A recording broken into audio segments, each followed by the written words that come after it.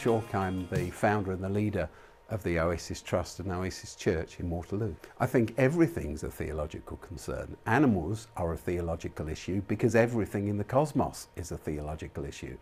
Theology isn't some part-time thing you do on a Sunday morning sat in a church or to do with your own inner life only. It's to do with our attitude to absolutely everything all of the time. What the Bible says about life is the important foundation to what the Bible says about animals. Jesus, a Christian in the end, is a follower of Christ. Jesus tells us to love God. Jesus tells us to be like our Heavenly Father, to imitate our Heavenly Father. God is love. God is compassion. God is justice.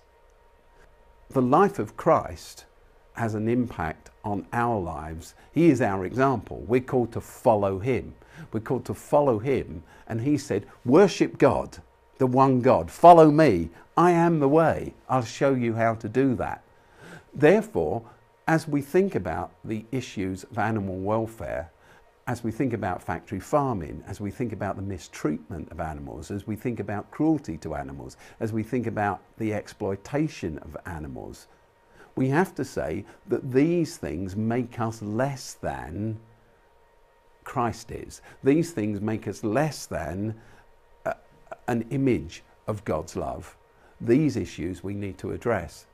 I often find that Christians will say to me, look, my thing is homelessness, or my thing is working in education, or my thing is health.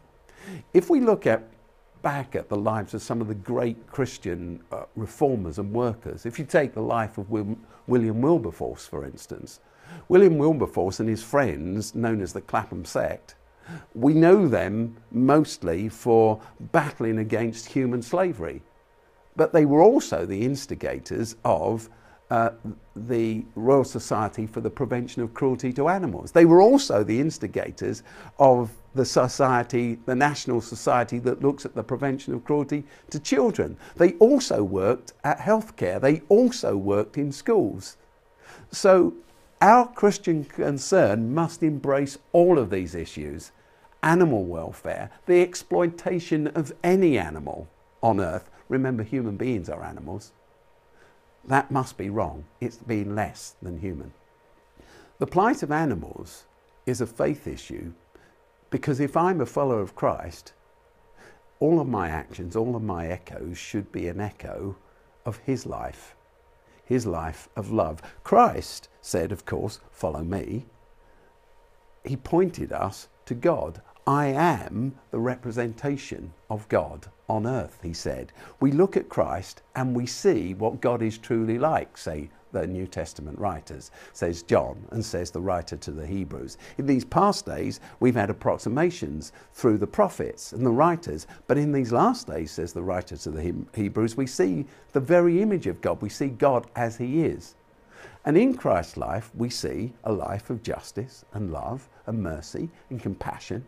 We see him moving away from everything that's about abuse, everything that's about exploitation, everything that's about cruelty to anyone or anything else. In the end, I'm a follower of Christ.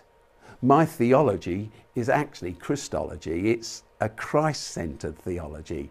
And so I see that the way I interact with my entire environment, with my friends and family and relatives and community, with the space around me, with animals, with the whole of the world, as one piece, part and parcel of the same issue. There are many ways in which Christians can be examples of good stewardship towards animals. We can't live, we shouldn't live dualistic lives. I'm a Christian over here, I worship God on a Sunday.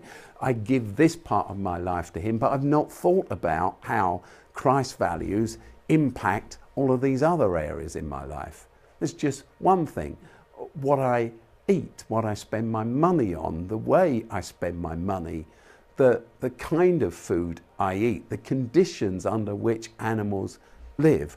All of these are important issues for anyone who wants to be a follower of Christ, and it's these issues we've got to pursue. If you like, following Christ is a jigsaw puzzle, and so many of us emphasise one bit or another bit, but we've got to give the whole world the whole picture. And the way in which we treat the animal kingdom, the rest of creation, the world as well as the rest of the animal kingdom, is an important part of who we are as the church. So I don't see animal welfare as a side issue for kind of fanatics who are into that kind of thing. I see it as core and central to any Christian who's ever grasped what the foundation of Christian living is about. We are to live a life of justice. We are to live a life that puts others first. We are not to exploit. We're not to abuse. We're not to use any other creature or any other thing on earth. We're called to tread lightly and tread well. Sarx and its message is part of that.